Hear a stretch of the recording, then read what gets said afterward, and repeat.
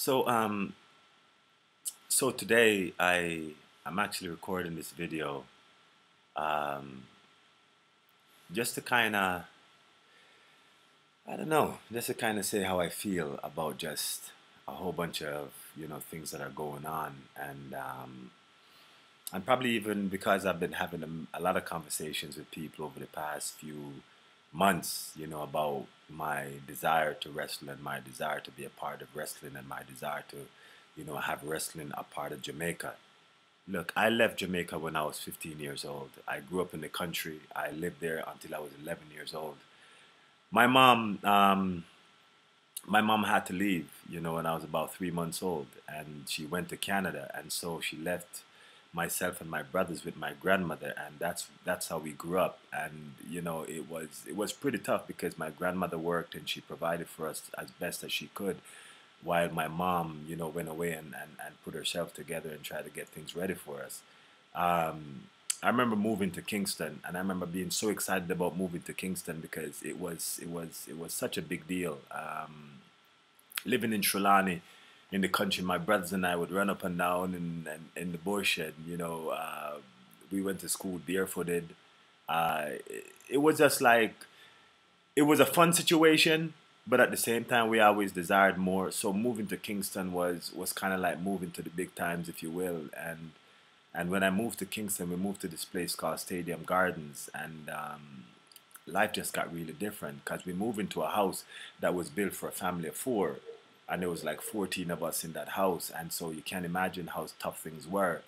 The men in the house were myself, my brothers, and my cousins. But if you can imagine, in my room, on the same bed that I slept on, was my two brothers, two cousins, two younger cousins, and then also two older cousins. So there was pretty much seven of us that slept on that one double bed. Uh, I had all kinds of issues. Growing up as a kid, I had zero confidence. I, I wet the bed or I peed the bed for a very long time, and now when I look back at it, it's just like I was always trying to find my way, just trying to find something. I was always, people got mad at me for doing it. I remember one day I sat and I literally, I tried everything. I literally was gonna take a piece of cord and tie my penis just because I didn't want to be disappointing anyone because I wet the bed again, and there's nothing I. It was just a really, it's unbelievable situation. But that continued for a while, so there's the confidence just wasn't there where that was concerned. I remember also my teeth, like just the whole upper row of my teeth. They said that because my mom left as early as she did, I lacked calcium, and so all the enamel, or whatever the top layer of my teeth, all chipped off. So even though I had good bones underneath, the top layers chipped off, and everything I ate just got stuck to it. So they just looked really really bad, and so as a result of that, I was scorned, and I mean, there's all kind of different things that went on with that. Um, I was always trying to get into people's good books. You know what I mean? Just trying to do the best that I can to always just live up to people's expectations or to try to do things to make people like me and so on and so forth. At the time, again, I tried everything to try to fix that teeth situation. I remember, thinking that if I use kerosene oil or if I use gas or if I use the Ajax that you would use to clean the bathtub and all that kind of stuff, if I use that stuff on my teeth, then maybe that would make the difference. And it just didn't. So I never smiled. Every time I see me, I was like, it's kind of like this because I was just so ashamed of just how it is, that my teeth looked. And I can't tell the amount of times that I heard that I was ugly and I heard that I was stupid and I heard that I can't tell the amount of times. I lived in a community where I mean, a lot of the people in the community, they didn't even know my name. They called us, myself and my cousins and my brothers, we were known as the Lot 40 boys because we were from lot number 40. They did know our names. In the community, we were the gophers. We, you know, went to the shop for people, cut people's lawns and so on and so forth. At about age 11, shortly after moving to Kingston, we had to stop going to school, and we stopped going to school because simply our parents just our folks couldn't afford to send us to school anymore. In our house, nobody worked, and so my mom and my aunt, whenever it is that money was sent, from abroad, it's whatever. It just stretched. It didn't stretch very far. I remember my cousin Loxley, his dad used to send money and he used to work at Cremo, which is an ice cream place. And so every Friday, a little money would come in and also a tub of ice cream. We had no electricity, so that stuff had to be eaten pretty much the same day that it came in. And we always ate. I think we ate pretty decent on Friday and Saturday, and maybe Saturday and Sunday kind of vibration. But the rest of the time, it was just a hustle. I actually didn't know what it was like to eat, a real chicken meal or a fish meal or any of those kind of things, or, just a real meal with meat. We were just used to eating chicken back and whatever it was just a struggle, and quarter bread and butter and sky juice, and those are the kind of things. And every day was just a hustle, man. Getting up in the morning and just hitting the streets and cutting people's lawns and washing people's cars, and after that, just struggling. I found there was this guy that lived in my community that sold newspapers, and I started to work for him selling newspapers on the corner of Oxford Road and Old Hope Road, and that was kind of how I made my money. And when I was done selling newspapers, I just went and begged for money on the streets, asking people for money. And it was crazy how it is that people treated us, or people treated me, being on the road and begging for money and stuff. And people sometimes got angry and they shouted at you because you came close to their cars, and people would spit at you and all kind of different things. At age 11, I was just hustling. So I worked in a garage for a while, until I was about 13. Then when I was 13, Mr. Nugent and Miss Marlene took me in a sense. And helped out a lot in terms of Mr. Nugent allowed me to work with him on his truck. He used to drive truck for Texaco and deliver gas across the island. And so I would get up in the morning at like 6 o'clock in the morning and run down to his house and catch a ride with him. And and all day. And sometimes I get home at 10 o'clock, 12 o'clock at night. And that was cool to me because I always seemed to get into trouble when I was at home. I always seemed to get into trouble with all kinds of stuff. I just never, it's almost like I couldn't do anything right. And so I worked with him for a while. And then when the guy that worked with him, his original guy, came back after his sick leave, Jonathan, he, Mr. C, as we call him, introduced me to this other guy, Brownman, and I worked with Brownman right up until we got word that my mom had gotten our stuff ready and it was time for us to go to Canada. Going to Canada was, again, it was the same thing. I thought, this was my opportunity now just to do something different and just to get myself in order. And when I went to Canada and I started going into my classes, I went to this particular class, and it was, they put us, I got put back in the basic level because I was 15 years old. I hadn't been in school for 4 years, like zero school, and just, just used to being on the streets and growing up tough and just having to struggle and to fight for everything, and having to be my own man in so many different ways. So when I was hanging out with these other 15-year-olds and 14-year-olds, and I just felt like they were kids, and I felt like a grown man in comparison to them. So I didn't feel comfortable with that. So I started hanging around with a different group of kids. I started hanging around with the kids, the Jamaican kids that were in the school, and I started hanging around with the so-called bad kids because I wanted to be around them and I wanted to have what they have. My mom couldn't afford certain things at that point. So we used to shop all the time at this place called Byway. And Byway, it was just like a really cheap store, and all my friends were wearing the brand name. Back then, it was around DMC time, so Adidas, everything was in, and tracksuits were big at that time, and certain kind of jeans and all that kind of stuff, and we just couldn't afford that. So I started hanging around with these guys that I thought were coolest. Gold was big back then, the big old gold chain, and lots of them. I remember this guy, Billy Rumbaki, a white guy that was, it was like a hip hop guy, and he had all of the stuff and all of these guys. So anyhow, I started hanging around with these guys, and I started to get myself into trouble because I could not afford the things that they had. So and I didn't look the way that they looked, and of course at that point my teeth still looked the same way. So the girls didn't look at me, and I just didn't have the confidence in myself, to feel like I could measure up in many ways. So I got myself in a lot of trouble. And I remember the day, I remember specifically, I was in an auto mechanic class and there was a volleyball game going on in the gym. And I snuck out of my class, went down to the gym, and just caused a whole heap of trouble. The team that came to play my school, they weren't very good, and I thought it was my place to tell them what they were doing wrong. And so I shouted at them, I said nasty things. And the coach from my school, he came over. And he said, Kevin, what are you doing here? And I told him that I didn't have a class, and he didn't believe me. And so he couldn't afford to argue with me anymore because he had to go back to coaching. And he went back to the other side to coach. And, I still kept on doing what I was doing. And then he pointed at me, and I just felt that he was serious now. And I got up and I went back to my class. The moment I got into my class, he came in behind me and told my teacher what was going on, and they decided to suspend me for a few. They decided to give me detentions for a few days for sneaking out of the class. And I thought that this guy had no right, and I was just so angry, and I was angry for a lot of reasons. I was angry for a whole bunch of reasons. And one of the reasons why I was angry is that because I felt like now I was just trying to get some traction in terms of being somebody in the school. I had a bad reputation in the sense, and when I went, I was the loudest one in the gym. Whenever something was going on, I was always the one just trying to just fit in and trying to make people see me, kind of thing.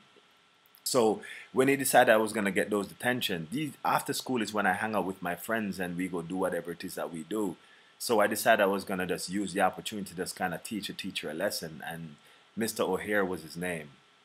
And I remember that day that Mr. O'Hare came out of the office and he started to just walk towards me, and I had told everybody that I was gonna do something that evening. So there's a huge crowd gathered. I went up to him, I stood face to face with him, almost nose to nose with him, and I told him perhaps the nastiest things that I could imagine. I called him every name that I could imagine. And I remember him just pretty much saying to me that, Kevin, calm down, you're going to regret this. Kevin, calm down, you're going to regret this. And after that happened, it was a Friday, so I ran out of the school and I went home. And on Monday, when I went back to school, I heard my name on the announcements. Kevin Wallen to the office, please. And I went down to the office, and the principal came out and he said, I heard about what you did in school on Friday. And so the bottom line is I got suspended for 4 days. I went home, and my mom wasn't home that day. She's never home during the day because my mom worked really hard. She always worked like 2 jobs, 3 jobs. I remember my mom leaving the house early every morning and coming home late every night. So she was never home during the days, and she was always home to make dinner for us, though. She was always home to help, to tell us do whatever it is that she had to do to kind of play her role. And she always had lunch money for us. It was 5 of us. I mean, it was just really, really tough on her now looking back at it. But when she came home that day and she saw me at home and she asked me why I was home, and I told her I was suspended. And then she started to talk to me about just the whole deal of coming from Jamaica and the struggles that we had and all that kind of stuff. And school was important. And here it was that I had the opportunity to do just that. And this is how I was using it. So I was disappointed in myself at that point because regardless of what was going on, I always had this incredible love for my mom. I always understood why it is that she left. I always understood that, she had to go seek better opportunities, not just for herself, but for all her kids as well. And and so I just didn't want to disappoint her. With even all the bad stuff that I was doing, I never wanted to disappoint her. I was never, ever, ever once in my life rude to my mom because I've always respected her for all the different things that she brought. And so seeing her that angry that day, it was the kicker for me, man. It changed everything. And so when I went back to school and I met Jonathan Graham and I started wrestling, that's when my life began to change. So to cut a long story short, I started wrestling and I wrestled, and wrestling kept me in school long enough. So I graduated from grade 12. And after that, again, I went into a depressing state because the only job that I could get with that grade 12 diploma was just the jobs working in warehouse and dishwashing in restaurants and all that kind of stuff. And I hated it with a passion. And so I got depressed and I stuck in my mom's basement for I don't know, however long, and I didn't work, I didn't contribute, I wasn't able to do anything, and I just didn't feel, I can't even explain how it felt. There were times when I didn't want to see my mom. Like, I just waited in my room, and when she left, that's when I came out. And I left the house, and when I knew that she was in bed, that's when I came home, you know. And then, you know, I started coaching wrestling again at a high school, a local high schools. And just, you know, how it is that the kids responded to me and the wrestling. Everybody, you know, in the school, all the teachers were telling me that I should go to university and become a teacher. I sat and I spoke with Jonathan about it, you know, and he said,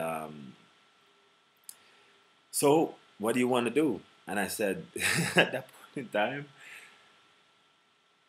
point in time, I guess I just wanted something different, you know. And I told him that I was going to go to university, and these were the schools that, I had applied to. And even the whole application process was just another journey because I never failed. I never did anything. The people at the school that I was coaching at, the principal pulled me into his office one day, and he and two counselors were in there, and they had all these forms filled out, and everything was done for me, and they sent off these forms. So by the time I went and sat with Jonathan, Mr. Graham, my coach, I had already been accepted in these three universities, not because of my grades, but because I was 21 years old and I was a mature student, so they accepted me based on that.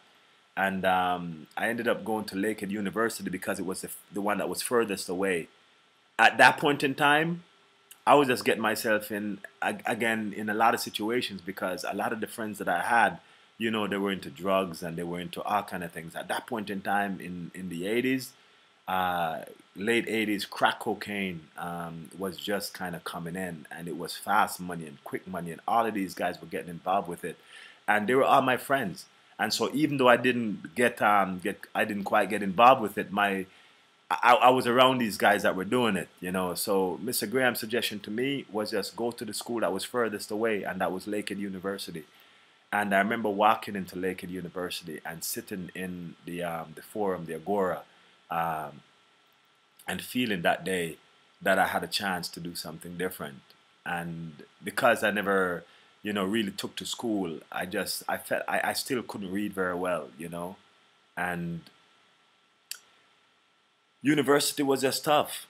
It was just really tough for me, especially in the early goings. But wrestling kept me there, you know. And so I say all of what I'm saying right now to just say that wrestling for me meant everything. It changed my life, and it gave me a path. It gave me vision. It gave me a whole heap of stuff. And I was on teams with guys that, you know, they were doing different things, and they were my buddies. And, you know, we just became really, really close friends. And I trained hard, and I felt like I belonged. And so throughout my entire life, the one thing that I felt good about, the one thing that I felt confident about, the one thing that gave me any kind of real purpose in my life, you know, was wrestling, and I could always fall back on wrestling. After I finished university, I traveled around. I traveled around for a little while, you know, just bouncing around.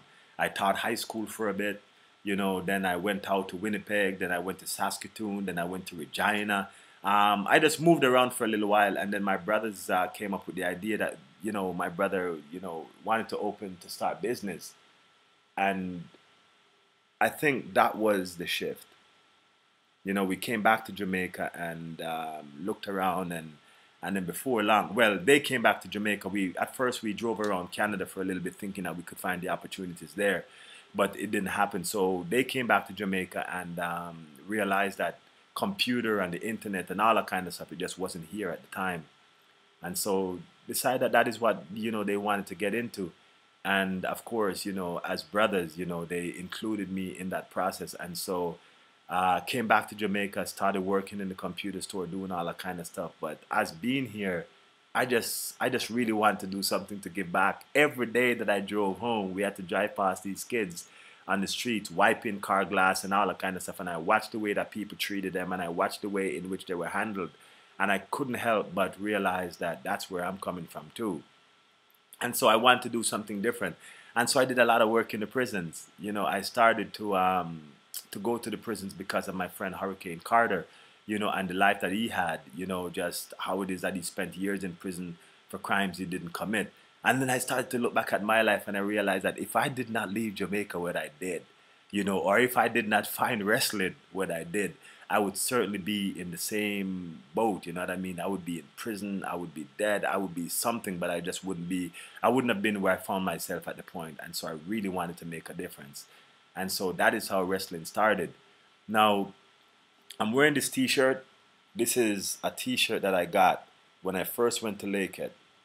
And this T-shirt is about this guy Gord Garvey. It's the Gord Garvey Memorial. And when I went there, I kept hearing all these stories about Gord Garvey, how hard he worked, and the fact that he had Lou Gehrig's disease, and he was just looked upon and looked up to or whatever. So I just realized that there was just a strong legacy, with wrestling, and my coach Francis Clayton, just the kind of things that he's been through and how it is that he came through, and he was just like a tough kid, a troublesome kid, but at the same time, here it is that he was the coach at the university. So I wrestled, and so when I'm here back in Jamaica right now, and I'm looking around and I'm looking at everything that's going on, and I'm looking at all these kids, that a lot of these kids, they will not get the opportunity to even to finish high school. Some of them definitely not to go to university or to college, because things are just tough. The economy here is tough. The situations are tough, and so for me to be able to come back here and be a part of wrestling and to bring wrestling here, it means everything. Now we're in a country where people don't understand wrestling. People don't understand it. They think that it's the WWE, people jumping off of top ropes, hitting people with chairs, and all that kind of stuff. And so in order for them to get a good understanding of it, there has to be an example. There has to be examples of it. And so I started training again. And so I went to Australia a couple of years ago, and I participated in the Commonwealth Wrestling Championships, as well as the Australia Cup. And I felt the vibe again. My body felt good. I was 41 years old at the time. I'm 43 years old now. And just looking at all of this stuff and looking at, how it is that that all panned out, and how helpful the wrestling community was in terms of jumping on board to do whatever it is. Joseph Marcosa, the chairman of the Commonwealth Wrestling Federation, all the things that he was willing to do to get Jamaica, on the map, including paying my plane fare, to go to Australia and fight, and so here it is that I am now, getting ready for the 2013 Commonwealth Wrestling Championships, which will be held in South Africa. And my vibe is I just want people to be able to see the sport and to understand the transformative powers of the sport. And so therefore, we'll be able to offer the sport to all the kids here in Jamaica. You don't have to be the fast kid. You don't have to be the strong kid. You don't have to be, special in any kind of way. All you have to do is just show up into the room and just keep showing up. And guaranteed, you will learn something that would make your life better. And so Jamaica Wrestling for me is so much more than just having kids that's come to a wrestling club. I see it as having kids get the opportunity to do something with themselves, and so the scholarship opportunities that will give them the chance to to go to university, to go to college, to just even finish high school, to get a better sense of themselves and to learn the discipline, to learn what it takes to be a success. That's kind of what it's all about for me. So Jamaica Wrestling is we're definitely on the move, and I'm asking every single person, everyone that has wrestled, everyone that has had that touch from wrestling, that transformative power that wrestling brings. I'm saying to all of us, let's get together. Let's get together and make Jamaica Wrestling a reality. As a wrestler, people say all kind of different things, man, but I know beyond a shadow of a doubt, with every fiber of my being, I know that once, if you can get a kid to wrestle for 3 years, if you can get a kid to wrestle for 4 years, you have a different person at the end of that pipeline, and so wrestling is what I'm all about right now. I have put a lot of things on hold. I have put a lot of things, aside right now, just to make sure that I build, I build this federation. Coach Wayne Smythe, as he's down here on the island right now, and he believes in it the same way that I do. Rick Henry, who he's from Canada as well, but he's now in Texas. He understands the vibration as well. So what we have going for us right now is that there's a bunch of guys that have benefited tremendously from the sport of wrestling. 2.5 million people in Jamaica. Most of the crimes that are happening in Jamaica right now, it's our boys, it's our kids, it's the disenfranchised, the youth, them that don't know what to do with themselves, they have nowhere to go. When you take a look at the opportunities that are out there are opportunities that are out there, but they're not out there for them because they're not prepared for it. Uneducated, don't have the kind of structure, don't have the kind of confidence in themselves to know that there's other ways that they can express themselves. So it's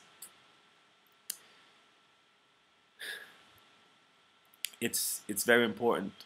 It's extremely important that we do what it is that we need to do right now. So I'm asking again, just join us. Just join us. We could use money, we could use mats, we could use all kind of different things. But personally right now as I look at it, here it is that I'm getting ready to go to South Africa. I need money for my plane ticket. I need to be able to stay in a hotel. I need gear, all of these different kind of things. And so, yeah, it might look like, oh, it's Kevin Wallen, this one guy going to represent Jamaica in Australia. But we're setting the tone. If we don't set the tone and be able to set an example, has to, you know, to be able to show kids what wrestling has done, you know, in my life, in my coach's life, in so many different lives. To all the Jamaicans that are abroad or whatever the case is who have wrestled, we're asking them not just to, you know, to send money or to be a part of it in that way, but we're actually asking them to see how it is that they can physically get involved and help us do what it is that we're doing here. I feel like I'm babbling a little bit right now, but that's just what it is. That's just how it is that I get when it comes to wrestling. It's been such an amazing journey, you know, and yeah, I just really want to ensure that we provide the opportunity just for the kids here to be able to see themselves differently and to be able to do something with their lives that could give them the opportunity to just kind of expand their horizons, you know. And for me, wrestling is the sport to do it. You know, you have track and field, you have soccer, you have netball, you have basketball. There's a lot of sports here on the island that people are participating in. But you have to have a particular kind of skill set, especially to get involved with those sports. But with wrestling, again, just show up. And every day that you show up in the room, it's an opportunity for you to get better. It's an opportunity for you to learn something that would make a difference. And after talking to all these guys that I've worked with in the prisons over the years, I realized that if they had the opportunities to do something different, then maybe they would have done differently, you know, and maybe their lives would have looked differently. And maybe a few more people would have still been alive, and maybe people would have been still be able to go home to their families. Because again, it's a long story, but they say it's not trying to save the world, but just save, you know, just to help an individual find themselves so that they can do whatever it is that they need to do, so that they don't become a destruction to the world. And that's what it is for me. So join us, Jamaica Wrestling Federation. There's all kind of links. Take a look at our Facebook page. There's all kind of ways to get in touch with us. My email is jam at fila-wrestling.com. Kevin D. Wallen at gmail.com. You know, 876-371-4510. That's my phone number. There's all kind of ways. Right now, more than anything else, we need financial support. We need to get mats into these different places that we're trying to get wrestling started. So whatever help it is that you can offer, we're looking for it. But Jamaica Wrestling is I believe that we have an amazing opportunity here to help the kid that otherwise would be overlooked, you know. So again, I'm so appreciative of the fact that, you know, you've taken the time to watch this video, and I'm hoping that when you turn this thing off, that you'll be able to, you know, to see it fit, you know, to take action. And you don't have to be rich, this or that. We're not looking for you to give thousands and thousands of dollars, you know, $1 at a time. So if you can give 10, 5, 20, whatever it is that you can give to support the Federation, and let's make this thing a reality. Thank you so much for listening, and blessings.